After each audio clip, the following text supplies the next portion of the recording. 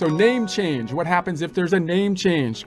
If you change your name because of marriage, divorce, etc., be sure to report the change to the Social Security Administration, the SSA, before filing your return.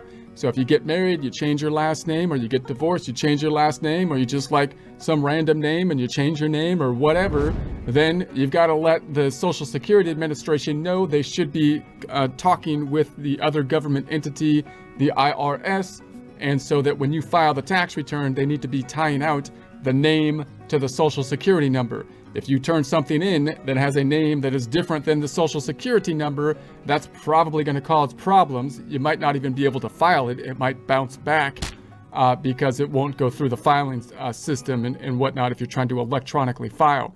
So this prevents delays in processing your return and issuing refunds. It also safeguards your future Social Security benefits. So obviously, well, not really obvious actually, when you're paying into the Social Security system, that's the payroll taxes with a W-2 employee or your self-employment taxes with a Schedule C, then you're paying in the tax at this point in time, and your benefits at the point of retirement age will be dependent in part, if it's still around, if it hasn't fallen apart by that point, will be dependent in part on how much you paid in. So you don't want to confuse the Social Security system and think that you're like two different people, right? Because I guess we're just two different people. You want to make sure that they're assigning all the money that you put into the Social Security program so that they will maximize the calculation of your benefits. So make sure if you're changing your name for any reason that they still are knowing who you are from the Social Security side of things and will properly and maximally calculate your Social Security benefits upon retirement age. So address change. If you plan to move after filing your return, use Form 8822 to notify the IRS of your new address. So you can look that form up, 8822, to let the IRS know where you are at.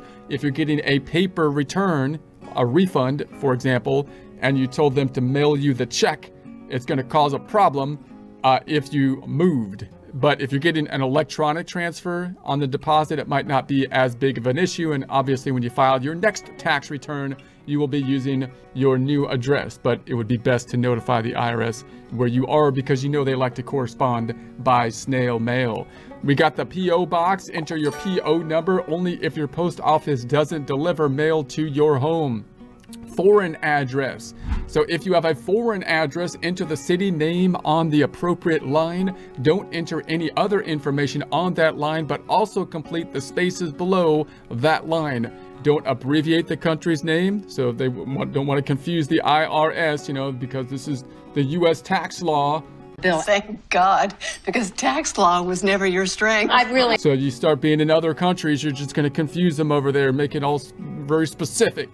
Follow the country's practice for entering the postal code and the name of the province, county, or state. So you're going to use whatever, obviously, structure they have set up to identify where in the world you are.